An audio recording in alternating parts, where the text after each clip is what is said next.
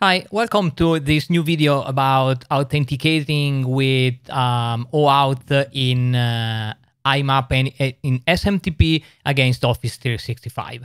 I've got a request to make an example with SMTP and not only with Imap, but I can assure you that the flow is always the same. Just to make everything a little bit clearer, I've created a small application that can explain everything in a really clear way. Let's start with the simplest credential flow. It's the client credential flow, and it's a simple way to authenticate against an identity provider, in this case, Microsoft Office 365 or any Microsoft account, using only a client ID of your application and a secret. So I have already created an application in my Azure account bound to an Office 365 account, and I've got authentication, and in authentication I've put all the redirect URL. I have created the API permission, and these are all the API permission you need. Imap access as user, offline access to keep access, OpenID SMTP send, and this is important if you want to send email as a user. Imap access as app to perform the client credential authentication and being able to impersonate a user, as you saw in a previous video, and the mail send. So I have my application up and running, and I can test simply creating testing authentication with Imap with client credential flow. I am already logged in this browser with an account on a test tenant, and I can generate Imap client credential flow link. And what happened? I am already authenticated and everything is okay. If you look at the console application in ASP.NET Core, I indeed have authentication, and that's exactly how I've done in the previous example. But in this new example, I've made a more useful example because I've tested, and so result of accessing Imap with XOAUT for this address, it's Imap login, it's okay. And then I've dumped the request for token. So what happened behind the scene is I've called this URL with a post, and these are the parameter I've specified in the post. So a client secret that is hidden and the client ID. Those two parameters are the only two parameters needed for authenticating the user. And these are the scope. I want only the outlook.office365.com.default, and that is described in my blog, and that's described in the official Microsoft link that document the whole process. And the grant type is client credential, meaning that it's a single request and the server answer with a token. I have no refresh token, I have no ID token, I have only my access token. And with the access token, I've created the XOAUT2 token to authenticate with Imap, and everything is okay. Sadly enough, I cannot use the very same code to use to access SMTP. So as an example, I'm trying to do the very same thing on SMTP, and I am logged in, I'm simply requesting a token, and I'm trying to authenticate with SMTP against my Office 365. As you can see, it needed more time, and I will end with an error. And the error happens because if you read the documentation, it exactly tells you, as per current test with SMTP OAuth 2.0, client credential flow with non-interactive sign is not supported. So the problem is it is not supposed to work. And that is because there is no need to have this kind of flow, because, you know, basic authentication will not be deprecated as for Imap. So you can continue to use SMTP with basic out. So there is no need to support client authentication. So you cannot use this kind of OAuth flow. So you can use the client credential flow only for Imap, as you saw in the previous video. But you can use the code flow to use Imap and SMTP. And which is the advantage? The advantage is you can generate a link, okay? And that's the link I've made in this page, debug login link. It's the very, very same link you saw up here, but I've dissected with all the parameters. So this is response type code. This is a code challenge flow in which I ask for a lot of scope, OpenID, email, offline access. And this is important because it will allow me to refresh the token for a long time, 1 or 2 years, I don't remember exactly. Access type offline, and that's important, and state, code challenge, and this is standard OAuth2 flow. So this is the dissection of this login link. So every user can click this login, and since I'm already logged with a user, what happened is my identity provider, so Office 365, answer redirecting to this URL.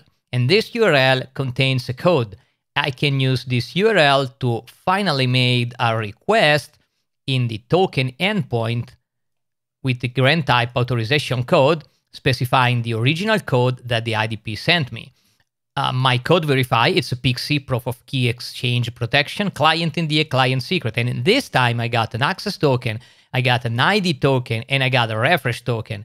And it's important because these are pretty much valid JWT token that identify a user. So you can generate this link in your application, and each user can click this link and give to your application the right to access their email. So now that I've generated a token and I have it in memory, I can test Imap. In a press test Imap, I have a breakpoint, but the result is, okay, result of accessing Imap with XOAUT2 for Alcamfer, blah, blah, blah, blah, it's okay. So the software uses the ID token to understand which is the email of the user that generated the token, and then uses this email as well as the access token to generate the XOAUT token to access the Imap folder. So this is important because I have an example in production, an application where each user can click this link and give to my application the right to access their email. So I can store securely all these access token and refresh token, and so I can continue accessing the email of the user.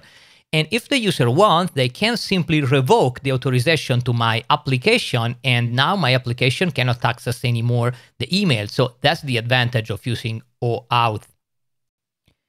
Now for the interesting part, accessing SMTP with code flow. So I want to be able to let user send email with my program. So you generate a code flow link as for the previous example.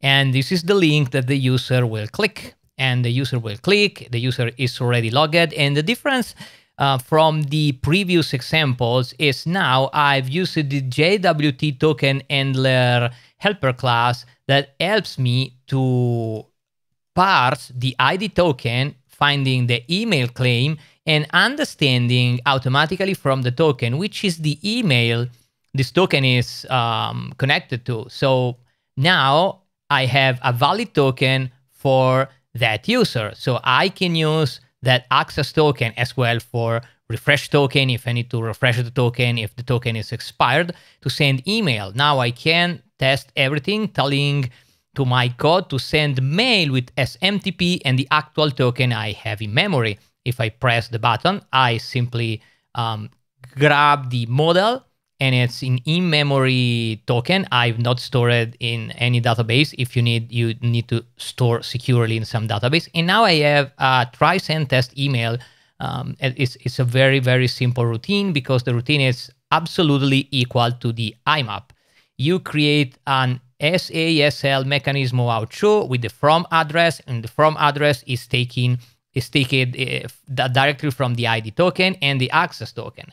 Now I create an instance of the MailKit SMTP client, and then I can connect against the smtp.office365.com import 587 with the secure socket option auto. Okay, and now I can authenticate the sync, and if everything is okay, the code continue. And so I can create a my message and send the message. So I can just press continue, and it tells me okay. It tells me okay, mail sent. I can go to my email address, and here is the email. So to recap, even with SMTP, you can use the very, very same technique you use with Imap, and I show you again. You generate a link, and this is how the link is generated. It's a standard link to authenticate with OAuth2 and Code Flow. When the user clicked the link, it got redirected to the real identity provider. If the user is already logged, it automatically returns with an authentication, with a code that your software should use for doing another post request, server to server, against the token endpoint to grab a token. And once you have a token, you can create a simple XOAUT2 token that can be used to simply send the email. So at the end of the example, you can generate this link for a lot of users, so your program can securely store a lot of tokens and can use those tokens to send email on behalf of the user. Or with the very same token, you can use the token to read the Imap folder of those users. The important thing you need to keep in mind is always use right scope. This is the scope for SMTP, outlook.office.com/mtpsend, and this is the Outlook Imap accesses user.all. It's for Imap, and remember, you need to have these two permission to be set on your API permission of your application in your Azure portal. And now everything works like a charm. I hope this video was useful to you as the previous one.